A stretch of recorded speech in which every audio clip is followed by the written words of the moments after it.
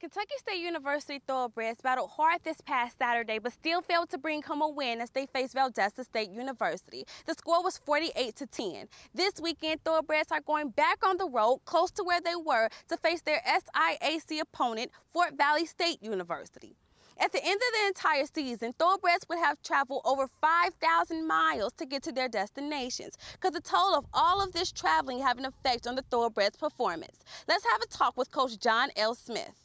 I know anytime you travel that far and that long, and that you takes a while to work it out and all of those things, but I think it shows up more. The more athletic football team that you are, and the more focused you are, and the more mentally tough that you are, the easier travel is. And I think it's more here than anywhere.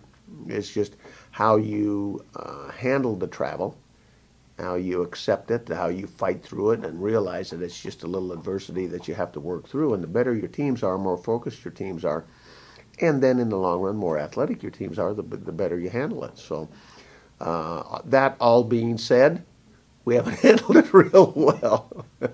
we need to continue to work on it. We need to become more mentally tough.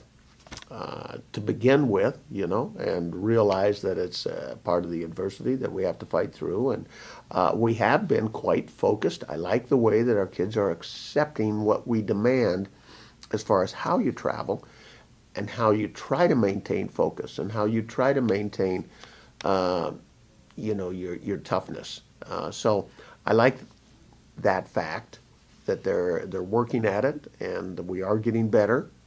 But yeah, we put a lot of miles on, and then, the last, the Charleston trip, and then this last one, you're playing quality people. From here on out, it's all league.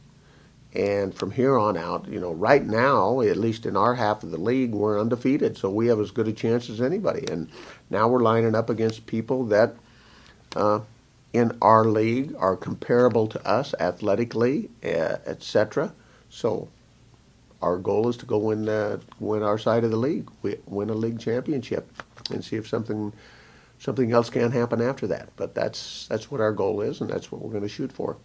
Kickoff for the game will begin at 2 o'clock Eastern. You can follow live updates on Twitter at KYSUFB or at KSUThoroughbreds.com. I'm Latasia Jones signing off for Thoroughbreds Sports Network.